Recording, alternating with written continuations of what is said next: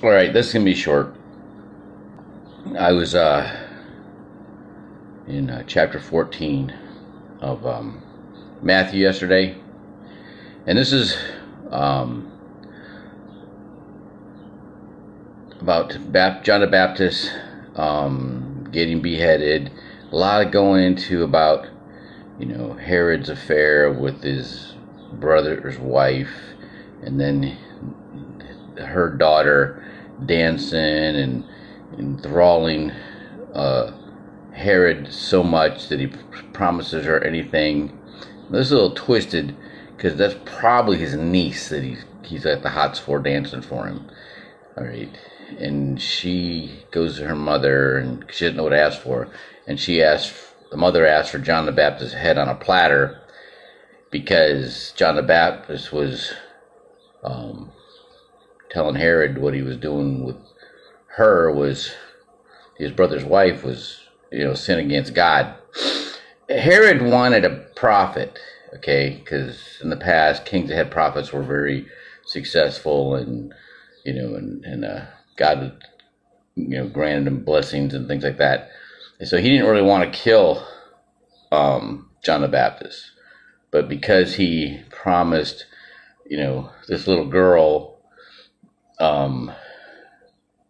something, he didn't want to go against his word, so he did it, right. So Christ finds out, and because John's disciples tell him, he goes away to be by himself to mourn or whatever, but people won't let him. They keep following because they want to get fed and they want to get miracles, and so he feeds them, and then he rests, and the disciples go out in the lake, and then a storm kicks up, and then Christ ends up walking on water, and Peter does too for a little bit until he gets, oh my God, I'm walking on water, and he falls in the water, and Christ is like, okay, you have little faith, and then they end up feeding 5,000 men, and so it could be like 20,000 total that he was feeding with 3 fish and 5 loaves of bread from this little boy. Okay. And then, so I'm thinking the whole time, I'm thinking, that's just like, because I'm thinking back when I lost my friends in the Panama invasion, and I was, not looking at doing good things for other people after that. I wanted to go to war. I wanted to make the enemy feel what I felt. And so yesterday, I made up a flyer for the church.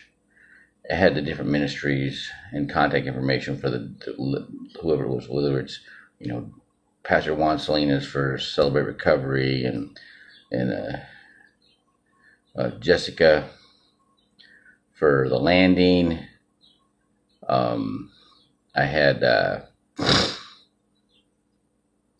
the Hope Ministries, Gracie, for that, and then Trail Life, and my name was for that. And so I walked around 90 houses in FAR yesterday, promoting the church, talked about 30 people. And crazy thing is like the one guy that turned me away was a diver, probably an Army diver, but we didn't get a chance to talk at all because he's like, oh, no, no, sorry, bye, right? And but I walked up on these guys, these 4 guys, or 6 guys, I guess, and they had a flat screen TVs, 2 of them in the garage. And I used to have neighbors that did this in Panama, or in Pearl Beach, and they had a football game, had a college football game on one screen, and a soccer game on the other screen. And we're talking, and one of them was like, "Oh, you were in the SEAL teams? You talk to this guy." And there's a guy there that supposedly had gone through buds and dislocated his shoulder. And I'm like, "Oh, what class were you in?" And you can tell, oh, I don't remember. It was a long time ago. It was like 95 or 96. I'm like, okay, I was probably at SEAL Team 1 then. But, everybody remembers what class they were in, right? I mean, and I didn't want to make the guy feel bad, But then I went to Michael Caballero's last night, and I'm like, the whole time I'm going to these doors, I'm thinking, okay, I want a relationship. Because that's, this whole God doesn't want our tithes or our sacrifices. God doesn't want our sacrifices. God wants a relationship. Okay. And it says it like 3 or 4 times in the Bible, in the Old Testament and in the New Testament. All right. And so that's what I'm thinking. Because when you go door to door, you don't know what to expect. I've had some people like really get hostile with me, and so you try not to think like that. You try not to manifest that. And so as Mike and his dad were talking, and they were talking about people not really being saved, or getting saved, multiple times, or habitual sin, right? And something Mike said to me, oh yeah, spiritual warfare, and it's not of, our, our wars in the spiritual realm, okay, and not against,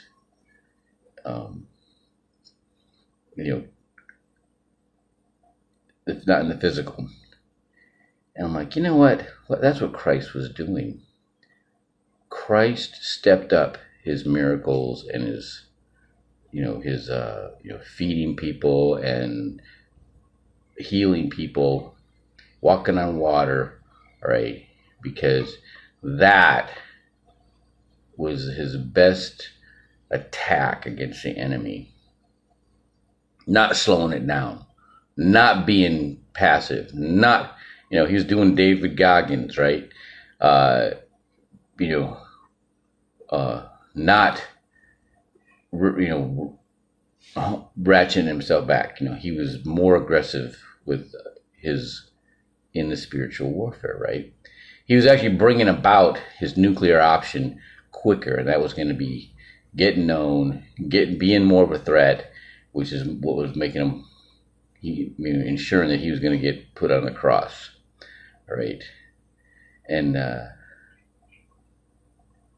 that is what I get out of Matthew chapter 14. Everybody have a blessed Sunday.